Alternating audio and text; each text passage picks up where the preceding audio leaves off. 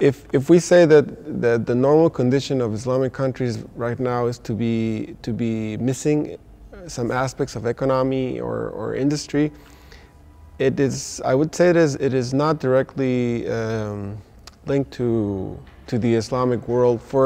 I come from a country which is considered to be poor or a third world country, but it is considered only by the people or only by the countries who are trying to take control.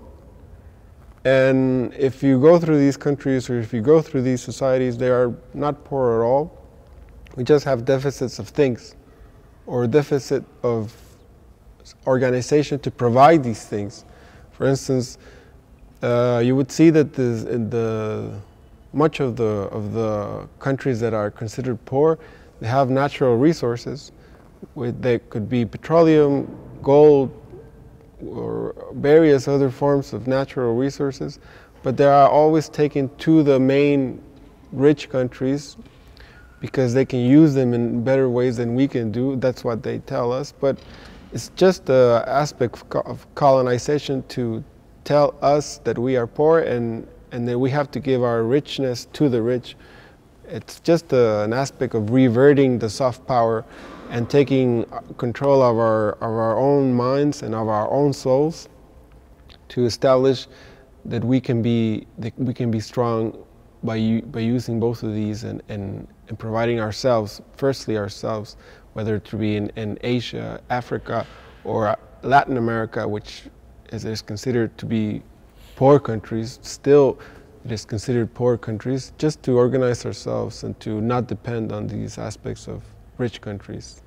Rich countries, which I mean, they have more equipment and more tools because they are not rich in culture. So, for in this aspect of rich countries, they have all the things that they offer, all the things that society would need or would want, but the family structure doesn't work because it doesn't provide the moralistic aspects of a religion or the substitute of feeling that you are living in a just society. If you take the case of an American family, you would see they have more than normal problems with their interior aspects. They have depressions and they have violence, which doesn't make much sense because they have these problems within their societies and they try to fill it with different things.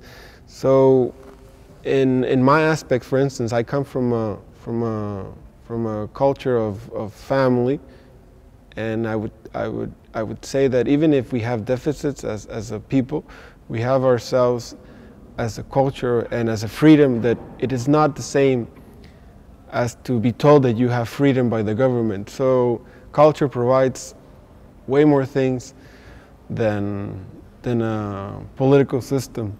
So in this case, the rich countries are not guaranteed to last, and we have seen this in various other empires because they fall on themselves. But if you take the example of other empires which have taking their course on culture, they live long enough. You can see the case of Iran or even India or China or Mexico, for instance. The old cultures of Mexico, they had so much to provide and so much to structure their own forms of living that they maintain themselves to this day. They have a strong root to the ground. They are strong to this day. And my view is that if these cultures they would embrace Islam, for my point of view, they would develop themselves in a completely stronger version of what a culture, of what a society can be. And we would see it in different aspects. For instance, we have to be on the case that Islam provides information on the society on the culture and in the individual. We have to take so much emphasis on the individual, because we, with another person and another person, we would make societies. For instance, the case of Iran, it is an Islamic country, but they are considered to be a school of Islam. So to say that Islam is the answer, you have to be careful of how you take this freedom of ourselves. For instance, other cultures or other Islamic countries, we tend to only strengthen one side, whether it be the industry, or whether it be the culture, or whether it be the religion. We have to take all of them together, and this is the only way to succeed. And we are seeing it now in Turkey. Turkey is growing very, very rapidly, because I think they are implementing these three things: to embrace the culture, to embrace the religion, and to embrace the industry, the technology. So we are seeing Turkey in 20 years. It has grown very strong, and it could be for every other country in Africa, or in Latin America, or in Asia, and we can do it in this form.